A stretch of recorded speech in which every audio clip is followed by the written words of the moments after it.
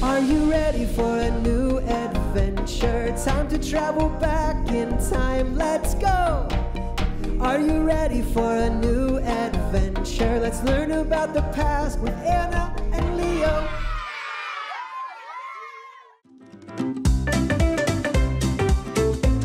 Hi friends! Welcome to Unlock This, a podcast from Honest History, where we join our friends Anna, Leo, and Percy on adventures through time and uncover some really cool stories along the way.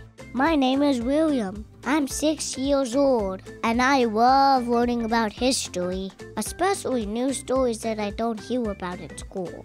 I can't wait for today's story, and I think you're gonna love it too. So let's dive in.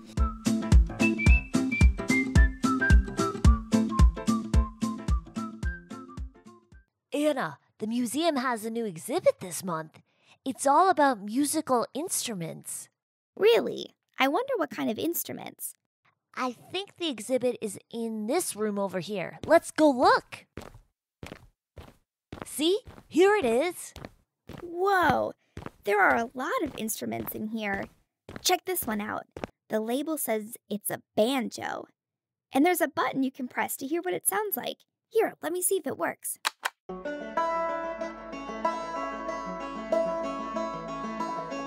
So that's what a banjo sounds like. Anna, look at this instrument over here. I think it's some kind of flute.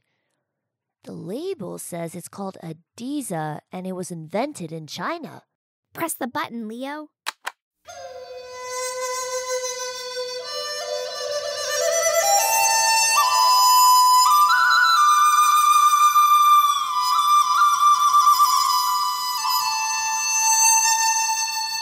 Wow, I like the sound of that one a lot. There are so many instruments in here that I've never seen before. But there's one I do recognize. Over there, do you see it? It's a piano. You're right. My cousin started taking piano lessons, and he taught me a song. Do you want to hear it? Please don't touch the instruments. Oops. Sorry. I guess the security guard doesn't want us to play this piano. But there's a button, so we can at least hear what it sounds like. The label says this piano is from the 1800s, so it's over 200 years old. Apparently, it was built in Austria by the Streicher company. I guess that must be a company that built pianos back then. Oh, hello, Percy. You found us. We were just reading about this piano. Really? Percy said a woman named Nannette Streicher owned the Streicher Piano Factory. She knew Mozart and built pianos for Beethoven. Wait, I've heard the names Mozart and Beethoven before. Those are famous composers. I think I know one of their songs. It goes, dun dun dun dun, dun dun dun dun, right? I'm not sure, but look, there's some other buttons near the piano that we can press. And this one says it's one of Beethoven's songs. It's called Symphony No. 5. Let's hear what it sounds like. That's it! That's the song! See? I told you I knew it. So Nannette built pianos for the man that wrote that famous song? I've never really thought about building pianos before. I wonder how hard it is. Come over to this side of the piano. The lid is up so you can see inside and look at all those different pieces. That looks complicated. Do you see all those tiny hammers and strings? Nannette must have been really good at her job. You know, I'd like to learn more about building pianos and Nannette Streicher. Are you thinking what I'm thinking, Anna? Yes, let's go to the vault. Percy, can you find us something about Nannette Streicher?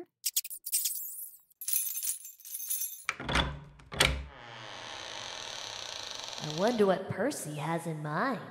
I think he wants to show us something in this drawer. Here, I'll open it. What do you see, Anna? I'm not sure. It looks like some type of tool. Here, you have a look. Interesting.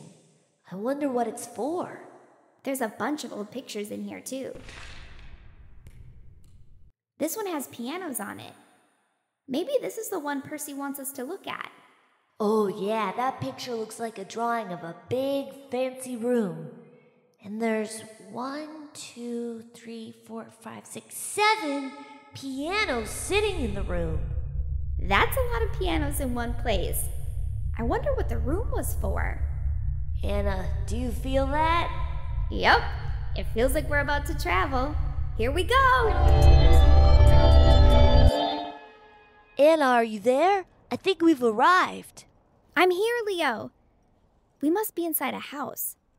But I wonder where this house is. Maybe we should look out the window. Good idea. Let me pull back this curtain so we can see what's outside. Well, I see a lot of buildings, and there's carriages and horses on the street below. Oh, wow, and look what people are wearing. They're dressed very differently from us. I mean, check out that lady's hair. It's huge. Hey, Anna, I just noticed that there's a piano in this room. Do you want to hear the song I can play? Yes, let's hear it, Leo. Okay, listen to this.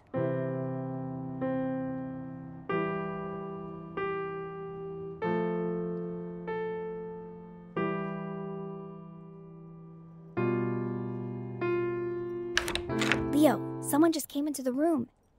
Nannette, are you here? I'm in the other room, Father. What is it? Oh, I thought I heard the piano playing in here. Never mind. Good thing they can't see us, but we should probably stay away from the piano. He said Nannette, and she called him father. Do you think Nannette Streicher is in the other room and that's her dad standing there? That's what I was thinking too. Oh wait, Leo, look! That girl just walked into the room. Nannette, there you are. You must play for our friend when he arrives in just a moment. That little girl's Annette. She looks about our age. And another man just walked into the room. Check out his hair.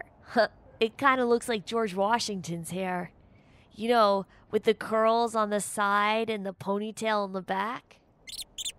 Percy said that hairstyle was very fashionable in the late 1700s.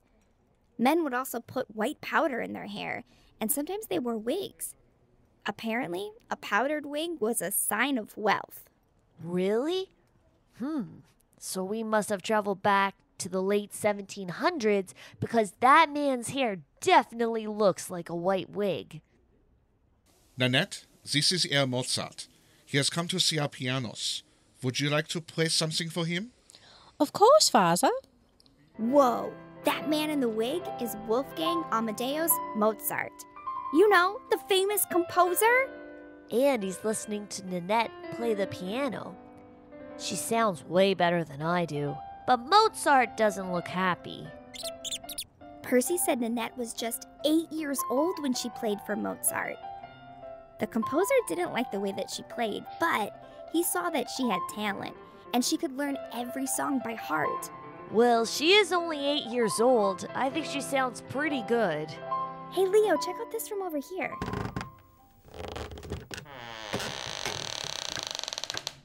I think it's some kind of workshop. Yeah, look at all those pieces of wood. They're definitely building something in here. This piece looks like a part of a piano. Do you think this is a piano workshop? Well, you did say Nannette built pianos, right? So maybe it all started here.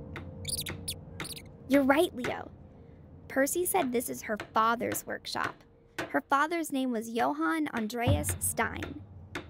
He started building pianos in his workshop, which was on the ground floor of their family home. He was very good at his job, and he taught his children how to build pianos too. So this is where Nannette learned to build pianos. And I think I just figured something else out. What is it? Look what I found. It's the tool we saw in the vault. Nannette and her father must have used it to build pianos. You must be right, Anna, because it feels like we're about to travel again. Hold tight!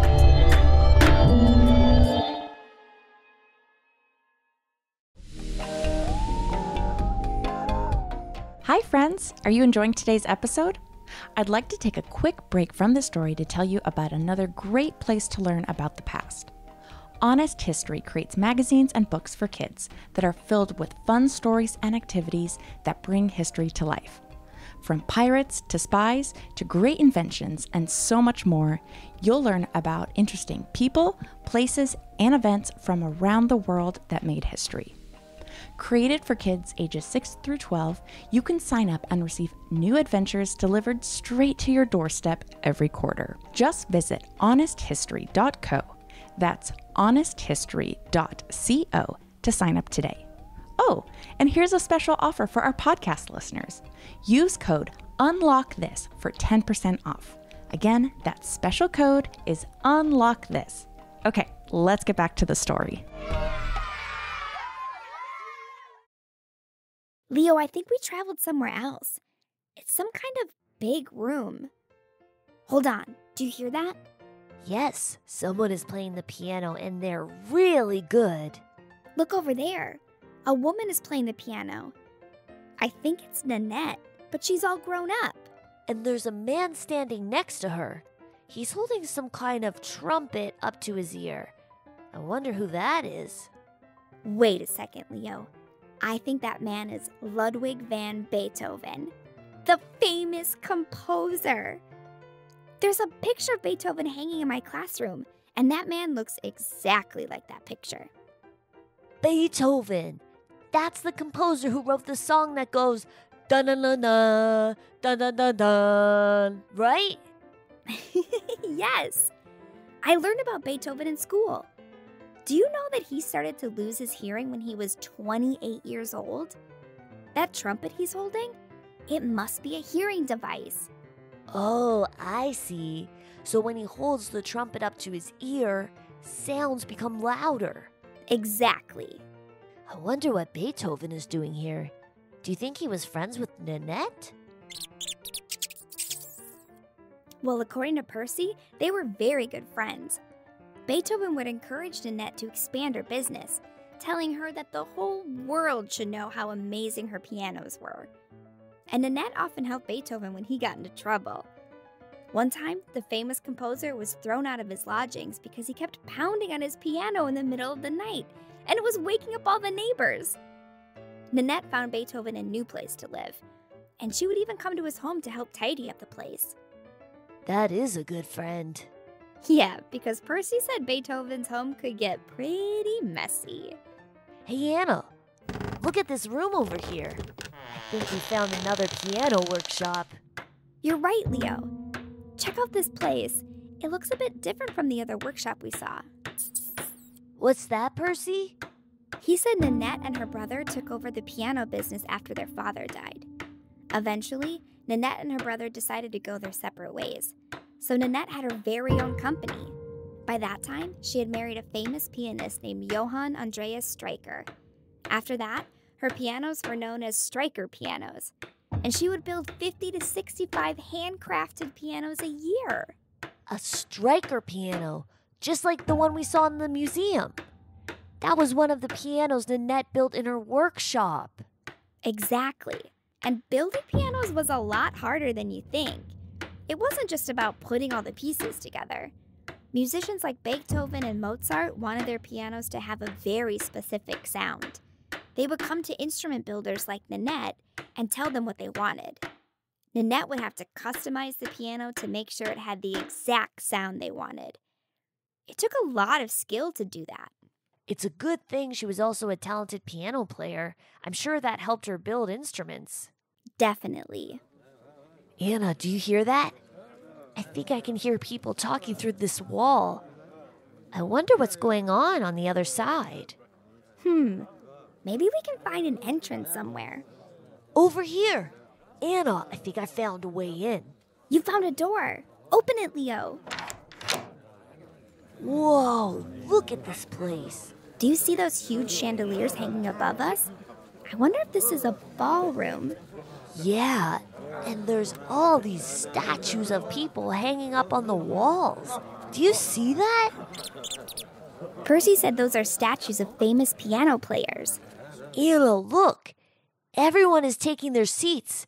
Something must be about to happen. You're right. And now that everyone is sitting, I can finally see what's at the front of the room. They are pianos.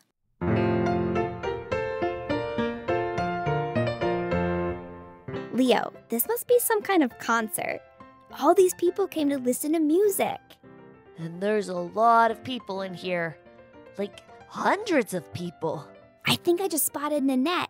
She's sitting over there. I see her too. This big room is right next to her workshop. Do you think it belongs to her? Percy said that Nannette had a huge concert hall near her piano showrooms. The hall seated 300 people, and young pianists would come and perform. So this room we're standing in must be her concert hall. Wow. And Leo, I just noticed something. There's more than one piano in here. You're right. I see 1, 2, 3, 4, 5, 6, 7 pianos. There are 7 pianos in here. Just like the picture we found in the vault.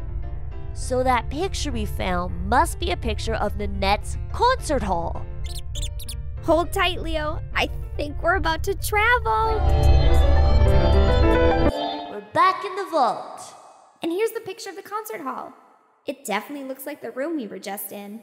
You know, I wonder what happened to Nannette and her piano business. Percy said her son took over the family business after she and her husband died. And her son continued to build beautiful pianos that soon became famous around the world. Percy also said something else interesting. What was that? He said that for a long time, people assumed Nannette's husband was in charge of the piano factory. You see, in the early 1800s, it was rare for a woman to own her own business, and most piano builders were men.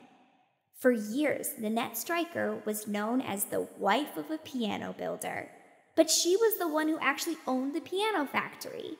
So it's taken a really long time for historians to realize Nannette was the one building the pianos.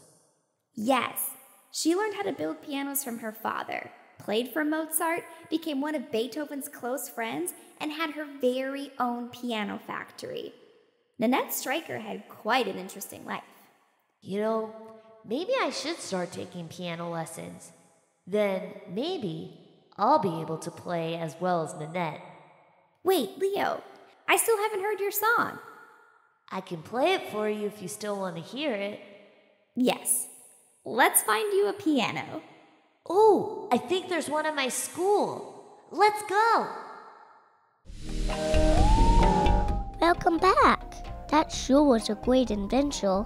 I don't know about you, but I'm gonna tell all my friends about this amazing story.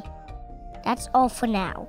But if you want to learn more, be sure to check out my favorite magazine for kids, Honest History. There's a ton of stuff to learn in each issue, and I love the fun activities and questions.